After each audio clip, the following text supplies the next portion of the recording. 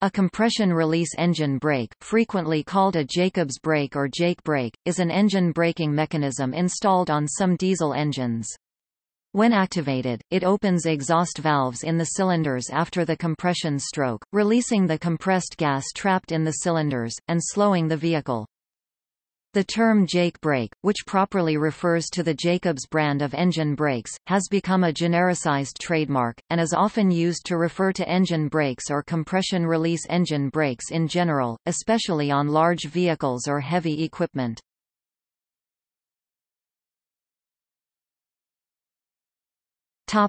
Function. The name is derived from the manufacturer, Jacobs, of drill chuck fame, and was patented 1962–1965 by Plessy Cummins. When the driver releases the accelerator on a moving vehicle powered by an internal combustion engine, the vehicle's forward momentum continues to turn the engine's crankshaft. Most diesels by design do not have a throttle, so regardless of throttle setting, a full charge of air is always drawn into the cylinders, excluding the valve fitted to certain diesels, such as fire appliances and generators on oil and gas platforms, to prevent diesel engine runaway. Compressed air generated during the compression stroke acts as an air spring to push back against the rotating piston. As such, even with fuel supply cut off and no power strokes taking place, virtually 100% of the energy absorbed by the compression stroke within each cylinder is returned to the crankshaft. This results in very little engine braking being applied to the vehicle. The typical compression-release engine brake consists of an add-on hydraulic system using engine oil which transfers the motion of the fuel injector rocker arm to the engine exhaust valves. When activated, the exhaust valve opens very briefly near the engine's top dead center, and releases the compressed air in the cylinder so that the energy is not returned to the crankshaft. If used properly, a compression-release brake can assist a vehicle to maintain or even reduce speed with minimal use of the service brakes. The power of this type can be around the same as the engine power. Contrast a gasoline engine under deceleration, where a closed throttle prevents free flow of air into the cylinders, resulting in little pressure to release at the top of the compression stroke.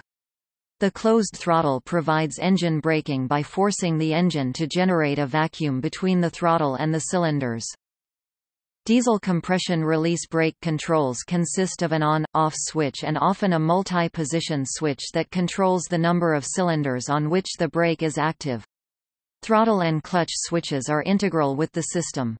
Activation occurs when both the clutch and the throttle are released with the transmission in gear. It is the driver's job to ascertain the correct transmission gear to use, depending on, for example, the steepness of the grade and the truck's load.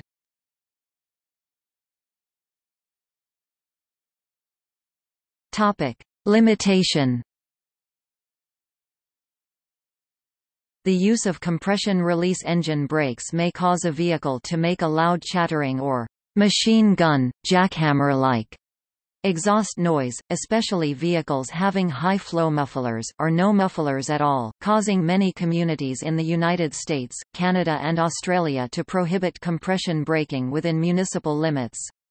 Drivers are notified by roadside signs with legends such as, "Brake retarders prohibited", "Engine braking restricted", "Jake brakes prohibited", "No Jake brakes", "Compression braking prohibited", "Limit compression braking", "Avoid using engine brakes", or "Unmuffled compression braking prohibited", and enforcement is typically through traffic fines.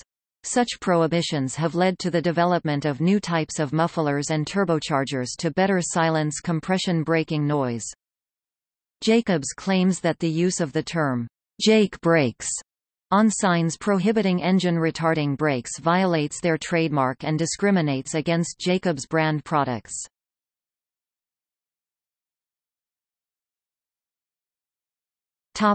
See also: engine braking, compression release, exhaust brake, retarder, mechanical engineering, Jacobs vehicle systems.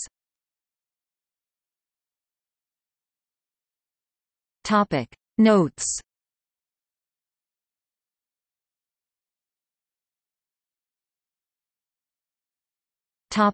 External links.